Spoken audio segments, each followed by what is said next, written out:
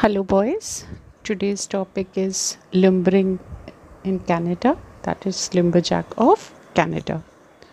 Lumbering is the harvesting of trees and production of timber for varied uses. Means in lumbering, it includes the various activities that convert trees or timber into lumber products. The workers engaged in lumbering are called lumberjacks. Forests are a major source of Canada's wealth. Forests cover an area of over 4.2 square million kilometer of the land. The common softwood trees found in the Canadian forest are spruce, douglas, fir, hemlock, cedar, pine and balsam. Timber is used in the manufacture of telegraph poles, railway sleepers, construction of houses, doors, windows and furnitures. Forests provide employment to 250,000 people. A wide variety of industries depend on trees. Canada leads the world in newsprint production and accounts for more than 50% of world exports. The sawmill industry is centered in the Canadian province of British Columbia. The provinces of Quebec and Ontario lead the country in pulp and paper production. Means British Columbia, Ontario and Quebec provinces are the leading producers of timber and are home for the lumberjack. Now, lumbering season. Humans have utilized wood for thousands of years. However, the heaviness of timber and the dependence of manual tools for cutting and other lumbering activities prevented large-scale lumbering. The early lumber industry relied heavily on water. Logs were floated down streams and rivers on sawmills, which made also powered by large wooden wheels. The heavy trunks often got stuck and jams caused heavy damage to the riverbanks. With industrialization, the sawmills have been freed from their dependence on flowing water and they can operate throughout the year. Mechanization has increased the speed and efficiency of various lumbering operations. It has also reduced the dependence of this industry on the season. Winter is the season for the lumbering activities, when the sap from the trees stops to flow and the frozen ground makes the transportation easy. Now, the lumber industry. Lumbering includes the various activities that convert tree or timber into the lumber products. Other industries convert timber into the pulp and paper, chemicals and fuel wood. It can be divided into three main activities. First is the logging industry, second is the sawmill industry and third is panel industry. Each activity is a stage in the process of tree from the forest to its final lumber product. Now, there are different types of methods of logging. Logging includes felling or cutting down of trees, cutting the timbers into the limbs and transportation it into the sawmill. It ranks one of the hazardous occupation in spite of technology's advance which have provided reliable equipment. Now, there are various steps in logging. First is felling. The tree to be cut is selected in a well-planned manner. The decision is made in the context of responsibility for maintaining the forest as an ongoing resource. The high riggers climb up to about 10 to 15 meters of the top of the tree. He wears spiked shoes and has safety belt connected him to the tree.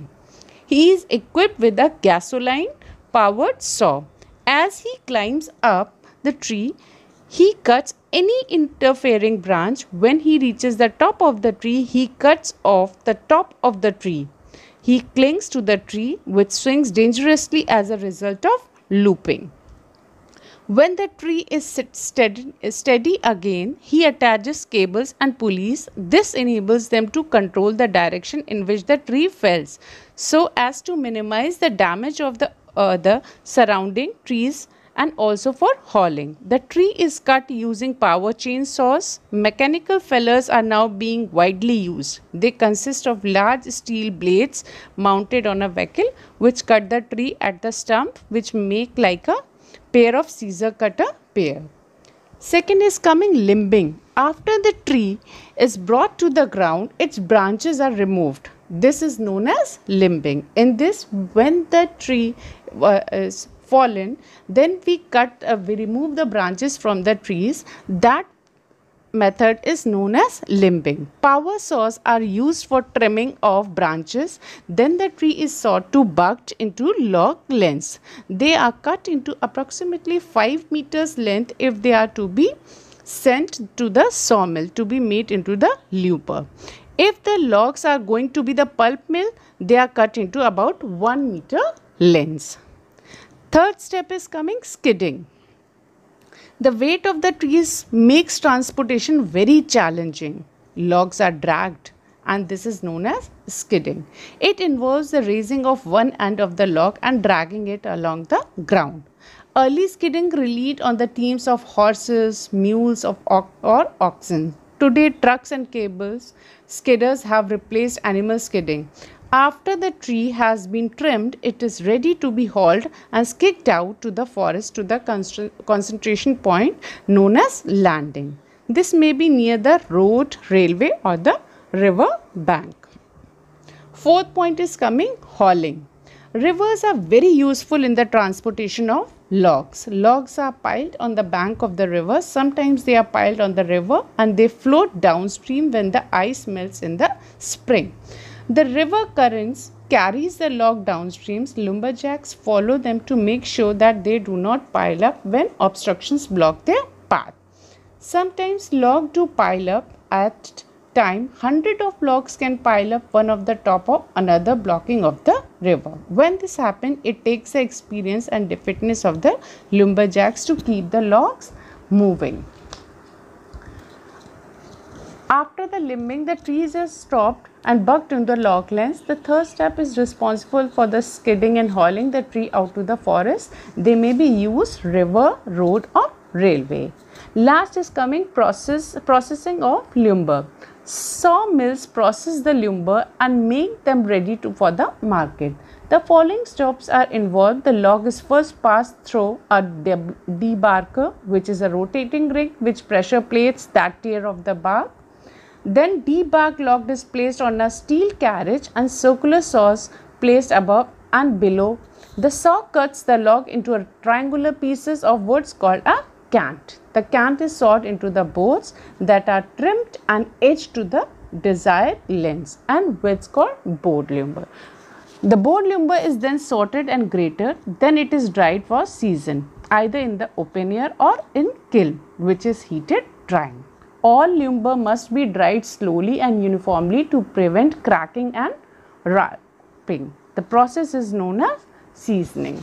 So in short, we can say that the first group is made of men who climb the tree, cut off the tops and prepare them for felling. They wear spiked shoes and have safety belts connected them to the tree. They are known as high raggers. These raggers use power saws to cut off the top. Second team, which is known as fellers, they cut down the trees using mechanical fellers. After the tree is brought to the ground, its branches are removed. That is known as limbing. After limbing, the tree is sawed or bucked into the logs. And the third group is responsible for skidding or hauling the tree out the forest. They may use the river, road and railways. Now, life of lumberjacks. Lumberjacks in the past lived in camps throughout the year. They worked hard all the day, extreme weather and life-threatening conditions. The river drives in which loggers walked on the floating logs as they floated down the river, particularly dangerous. The harshness of the occupation and the hardiness of the lumberjacks made them legendary. They inspired many folk tales and songs. Industrialization has made the life of lumberjack easy than it was before, but it still involves a great deal of dangerous hard work and the ability to ensure. Lumberjacks live in a log houses which have steep sloping roof that allow snow to slide off. These houses have slightly raised floors to avoid contact with the cold frozen ground. A camp is set up with the bunk houses for the men to sleep in a cock house where meals are prepared, sheds for tractors, office, storehouses and repair shoes. Lumberjacks wake up early and have quick breakfast before dawn. Therefore, their work of felling trees begin, followed by cutting off branches of the fallen trees, skidding, hauling. A tree of 3-4 lumberjacks can fell dozens of trees in a day. At sundown, they remain to the camp and eat their main meal of the day, after which they relax around a campfire, chanting, singing, playing cards or reading books. In the past, lumber camps were set up only in the winter. Now, settled communities of forest workers have developed. Also, these forests are more accessible now by plane, bus or even snowmobiles. The life of lumberjacks today is not as difficult as it was in the past because of the use of power-driven saws, powered cranes and automobiles. Therefore, today lumbering is a permanent activity. Now, recent developments, new techniques of lumbering and modern scientific machinery has reduced job-related risk. The living conditions have also become more comfortable. Since forestry in Canada has been intensified, lumbering in many places now goes on all year around. Thus, the lumberjacks nowadays mostly live in a settled communities instead of moving from one lumber camp to another. And there is also a lot of support by government. Today, forest fires are common in the taiga region and regular firefighting squads are maintained with the modern equipment. Since most of these forests are owned by the Canadian governments, logging and felling is strictly controlled. Forest management measures like conservation, replanting, preservation of young trees and protection against the diseases of pest or high standard. So, the Canadian government is adopting a systematic plan for replanting trees. This has a good impact on the life of lumberjacks. Now, lumbering is not a seasonal work. The whole process of planting and felling the trees provide them work throughout the year.